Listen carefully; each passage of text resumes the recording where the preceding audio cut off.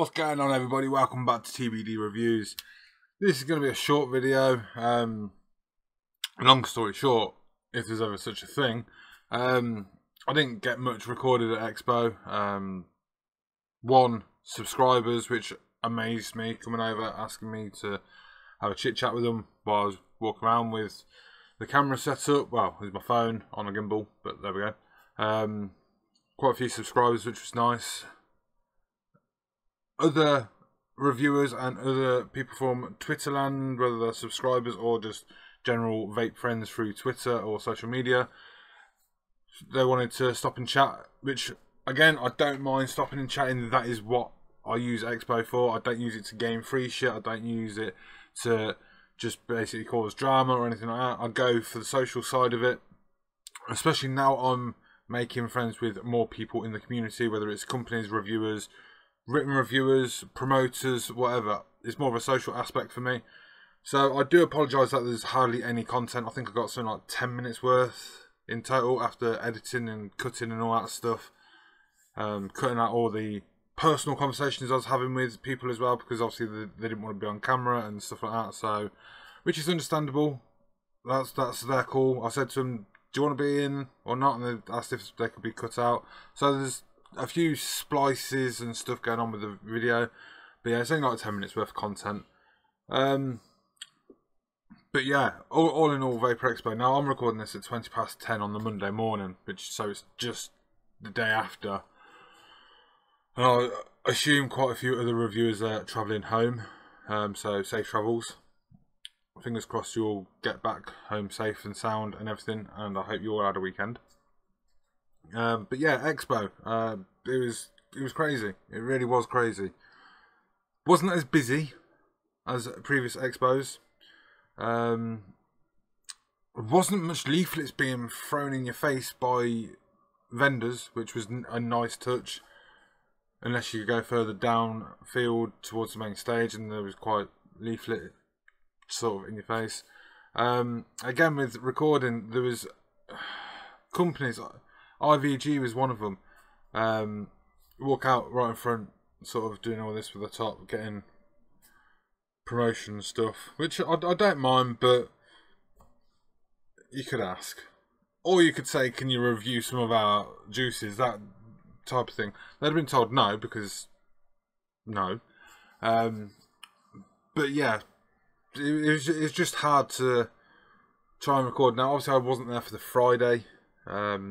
I was only there for Saturday and Sunday, but it was quite hard to record between subscribers and just general fuckwits. I'll put it that way. Jumping in front of the camera, doing faces and stuff, bumping into you as well. You're walking along, obviously you got the gimbal or whatever, and you're walking along sort of like this, and obviously you're moving the camera with the joystick and stuff. But then they just walk straight into your arm. They can see what you're doing. They just walk in, so you it's a bit of a letdown, I'll put it that way. But little boys will be little boys, I suppose. Whatever. Zebra booth, stand, company, whatever.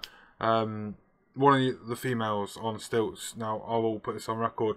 I do apologise for walking into you. I was on the gimbal and something was going on with the setup, and for some reason I looked at the floor and then I looked back up to the phone, and then when I looked up, I got some female's backside right in my face and walked straight into it, and then I sent her flying. So I do apologise for that. I wasn't expecting someone's behind the same height as me. Quite a few reviewers said you are quite big, obviously 6'5" in height, probably 6'5" in waist, as TVP said. But there we go. But yeah, all in all, it was great meeting the reviewers. It was great meeting the subscribers. So this is just going to be like a short positive and negative side of Expo. So the positives, obviously meeting subscribers, that to me was great. So, someone asked me to sign their t-shirt, which was, again, crazy. Now, I'm only at, what, 600 plus subscribers, so I'm only a little tadpole in a big ocean when it comes to reviewers. And to be asked to sign someone's t-shirt was just crazy. It really was crazy. So obviously I signed it. They did say they're going to put it on Instagram and tag me in it. but I don't know who it was. They did tell me their name, but they had other signatures on there from other reviewers as well. So all in all, I'll be able to see who it is and probably shout you out in a later video or whatever. But yeah, meeting subscribers was fantastic. Signing stuff out of this world. Meeting the reviewers, chilling with the reviewers all weekend. Obviously, you had Jules Mama Vapes. Biggest surprise ever, Gaily Bops and Zan. Honestly, I thought they weren't going, so I was a bit like, oh, that's a bit of a shame. Obviously, turning up and get one of the biggest hugs ever from Gaily Bops, and there we go. I do like Gail. She does have a soft spot in my eyes, so there we go. And I love Zan as well. Zan came up, I went to shake his hand and he was like, no, give me a hug. So that's how we do it now, we're all hugging, and obviously it went on from there. So it was like shaking hands, hugging and this, that, and everything else with other people, like other reviewers. MBK, great person. Little Bro Vapes, me and him had a laugh. Me and TVP and Chris Grimes as well, all three of us. And I think it's Chris's brother John was with us. I think it's his brother, I hope it's his brother. My bad if it's not. Obviously we're chatting. Obviously Chris is sorting out someone regarding coils, and TVP decides he's gonna play around with coils that Chris is just basically freshly wrapped to show how easy it is for him to wrap a coil and something else. And TVP's just bent the leg clean in half, put it into a pot, and he's having them coils now type of thing, because obviously he didn't have no snips to cut the legs off. But it was just a general laugh. TVP obviously leaving his mod, his Kadama, I suppose Kadama Lustro, I think it was, I'm not so sure. Leaving that on the counter near enough all the time, to where MF Vapes walked off with it for at least 10 minutes and TVP had no idea it had gone walkies. Empire Vape Co. I can't praise that man, to be honest. There's just no words that can do justice for him. For what he's done for me on a reviewer or an enthusiast level, and what he's helped out behind the scenes, personal stuff. No, it's not major stuff, personal stuff. He's just a bit of advice and whatever. But what he's done for me is just out of this world. It really is. And I even said to, I think it was Chris Grimes, Chris is, for me, although I do like other reviewers and I have a huge amount of respect for reviewers like Vic and everyone else, Chris to me is my top reviewer, because he's more, I don't want this to come across as wrong or negative to other reviewers, but he comes across as more of a friend than a fellow reviewer, which is nice. No, I'm not saying that other reviewers don't, but there's just something about Chris that sort of changes the way he is. But obviously I've got nothing but love and respect for all the reviewers out there. VH Reviews, Roy's Reviews, even though he went into a bit of drag queen type of dress up, which was actually quite funny. But yeah, subscribers and that lot and reviewers, they made the weekend. Well, yeah, they made the weekend to a certain degree. I'm going to go on record and say VapeTube and VapeRound, especially VapeTube, made Expo what it was for me. Helping out all the reviewers and stuff. Now, obviously, on the Sunday, they did a, like the companies come over to the media booth centre where all the reviewers were. Obviously, I was running late and stuff, but it was a time for reviewers and businesses to sort of cross paths and business cards and all that lot. Now, I heard from Jules Mama Vapes and quite a few others that the companies were very interested in working with smaller reviewers. Sadly, I missed that. There was a company there which, obviously, Mike from VapeTube went over and introduced me to them. They sorted me out big time, which much appreciated. Now, as I've said, I don't use Expo for free shit, but these kind of hookups always helps the channel, so much appreciated there. But it's just general laugh and banter for the weekend. Obviously, the highs of it is spending it with the vape family. That is the highs for me, and obviously with VapeTube and everyone else that's involved. Downsides to it, now we're going to get into this. Obviously, there is, as I said, there's like a 10-minute video clip thing, which I'll play at the end to sign us out. So if you want, you can just skip the video if you're not really into all the talking stuff. But the downside to the expo, some moron from Facebook group Allwood Vapes, I think it was, thinking it was a wise idea to take 2 mods from Evolution Vapes, or Evolution Vaping's booth, I should say. If not the biggest, one of the biggest distributors in the UK. So he's going to get found out, and he was found out within hours. Obviously that was on the Saturday. They said, bring us the money, this, that, and for now. So he went back, he gave them 40 quid, and the device is back. But from what I've seen, sponsors are dropping from his group. Well, his group's closed as of now, that I've seen. I can't get onto that group at all, so I was never part of that group. But when someone decides they're going to rob a booth or something like that, I'm not going to sit here and be all quiet over it. If someone's fucked up, and I'll call them out. Now, obviously, I don't know the full ins and outs. I only know what Evolution Vaping's put up on their social media. There are screenshots of the messages where this Allwood Vapes dude denied it at first, then he admitted it as soon as his photo went viral. Dude, you were wearing your own name and your own Allwood Vapes hoodie when you decided to rob 2 mods from Evolution Vaping. You absolute moron. Now, whether you're wearing a plain white t-shirt or you were wearing a named hoodie, whatever, you're in the wrong.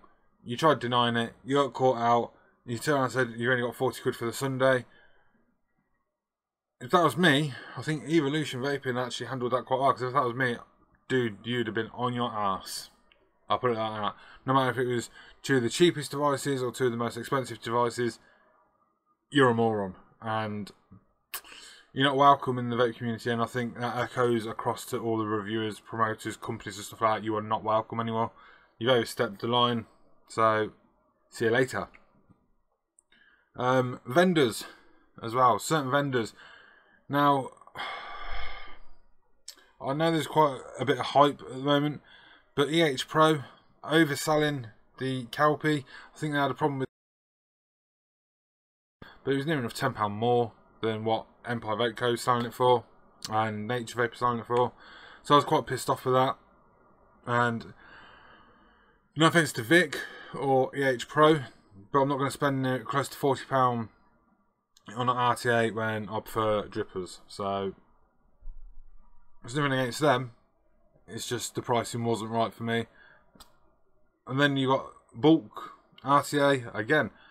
I was looking at a few RTAs, and Umio wouldn't sell me the bulk.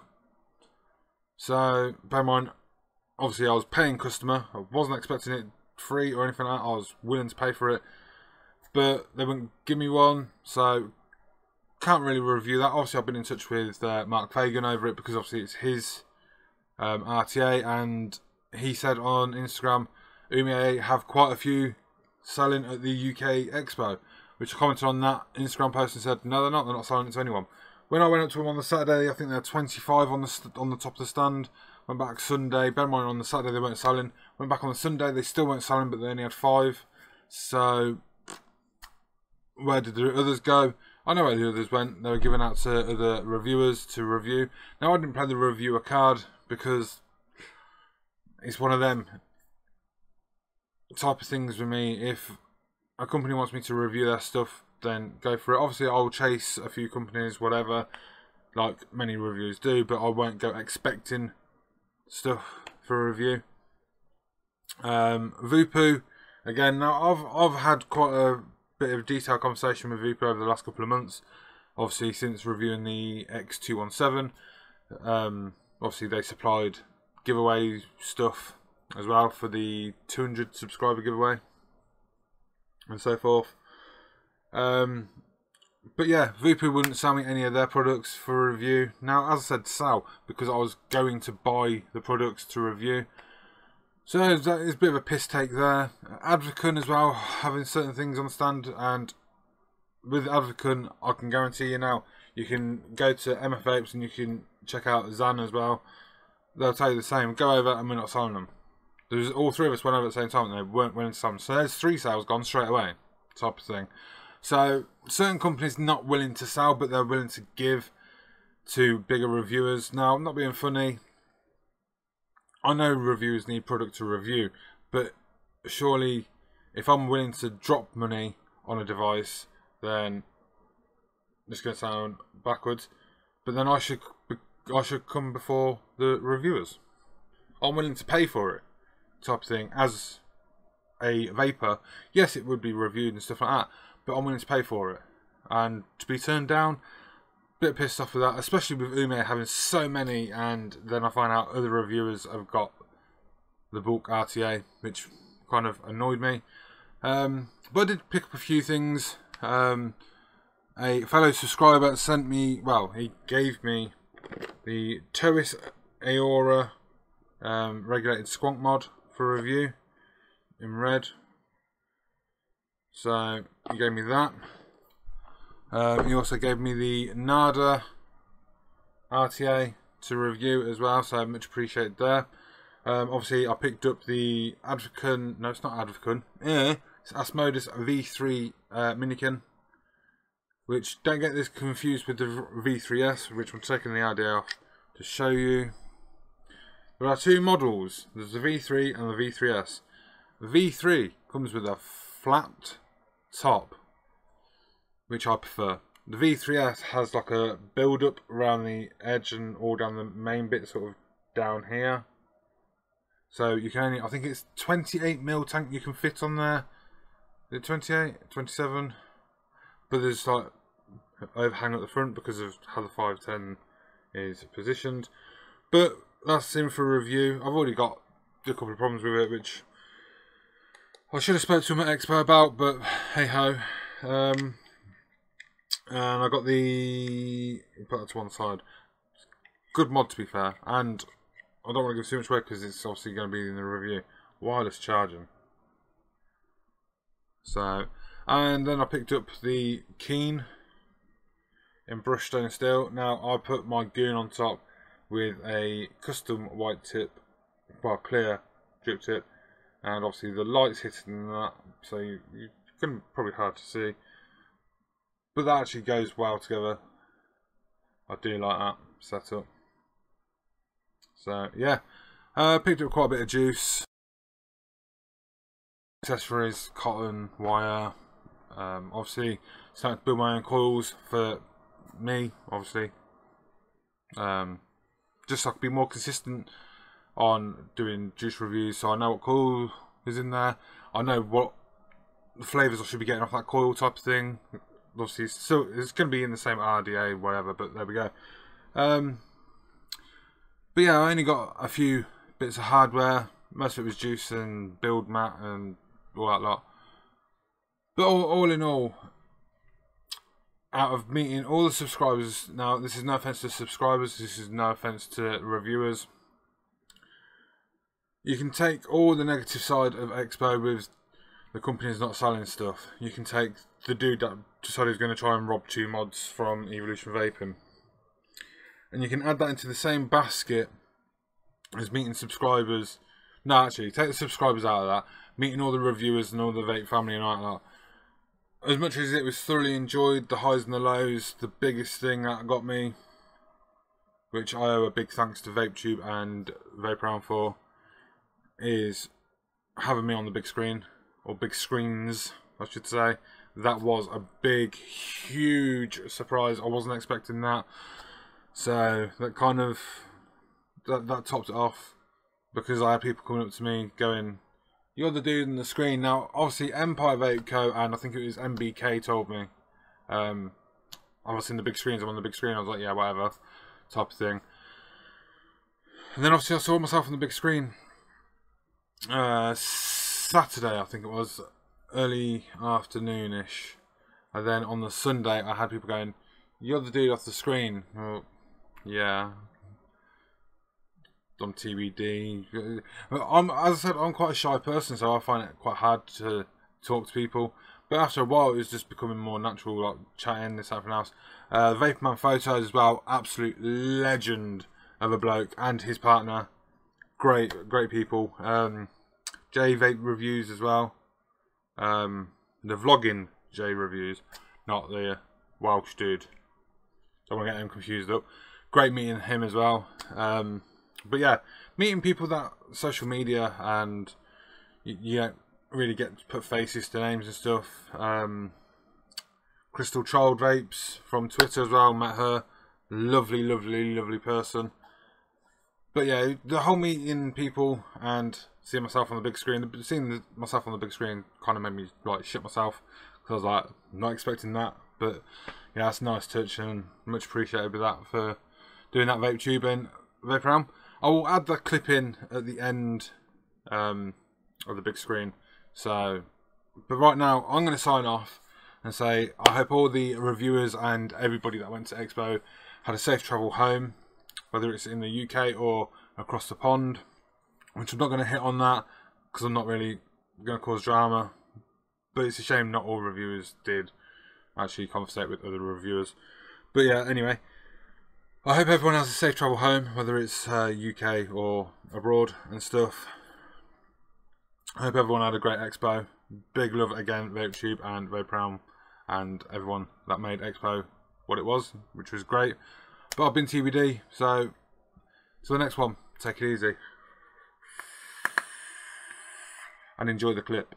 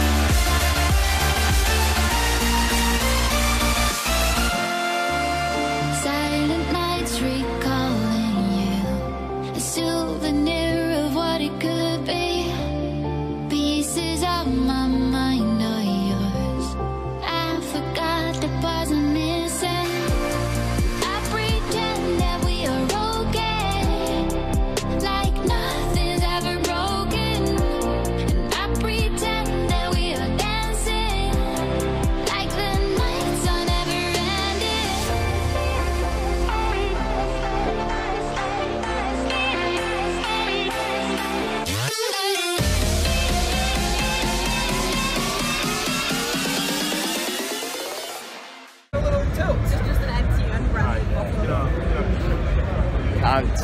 Fuck off. Someone said, don't drink her potions. She'll kiss your neck with no emotion.